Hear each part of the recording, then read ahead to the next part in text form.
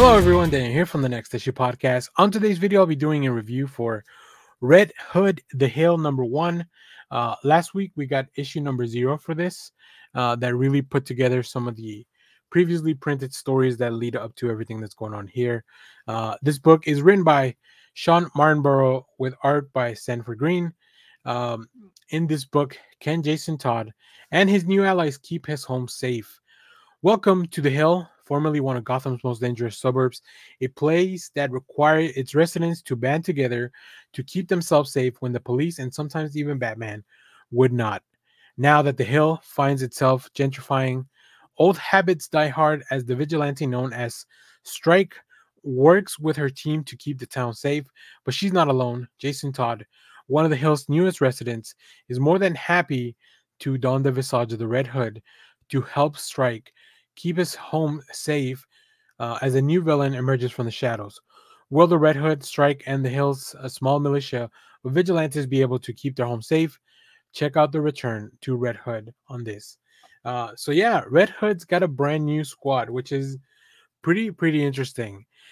Specifically after everything that Jason's been through, um, it's interesting to align how this kind of plays along with the larger universe. But even then, just this book itself, this is your street level type of book that I love to see over at DC.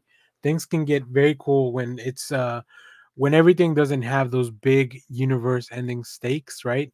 This is just about the people. It's about the neighborhood, and I think Jason Todd is a really interesting character to put in that position, especially after everything that's been going on. So I will say Sanford Greene does a fantastic work with the art.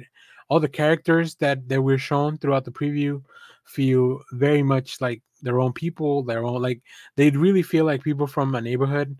Uh, and it's just really fun, the approach to make sure that characters feel real, feel lived in, like the comic book itself feels street level, feels not so much gritty, but like just very real. Like there's a lot of realness to what's going on here.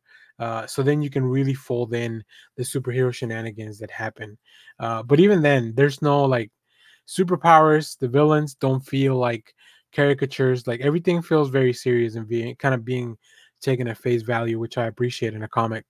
Let's take a look at some of the preview art here. As I mentioned, one thing I love really is the coloring. Like having all these characters not only look very unique but very much real. Like the skin tones are pretty hard to nail down in a comic book, specifically without the right amount of time.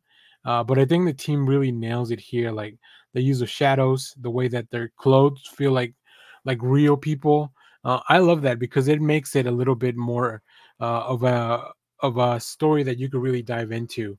The dialogue feels also very genuine, but also I love how things kind of begin to escalate. All the villains, of course, everyone in Gotham that's up to no good is going to have a very interesting look to them, to say the least. So, yeah, this is a fun story. I think this is something that I will wait for the trade. I'm not really sure. I want to check out issue number 2 before I make that decision, because there's definitely a lot of new stuff in here. So it's a good book to get into because everyone's going to be learning at the same time. But I don't know that this is the best book for somebody that's like a first-time comic book reader. There's, like I said, there's a lot happening, a lot's being established, and although it's well done, I think it does have a little bit more of a high bar when it comes to this being somebody's first comic book. Other than that, I really enjoyed the book. So if you have read it, let me know what you thought about it down in the comments. As always, thank you for watching, everyone. Remember to share, like, subscribe, hit the bell so you know when we go live. That is most Saturdays, 10 a.m. Central Standard Time. Stay tuned. We have more comic reviews, trailer reactions, TV recaps, all that fun stuff here in the channel. Thanks for watching, everyone. Bye-bye.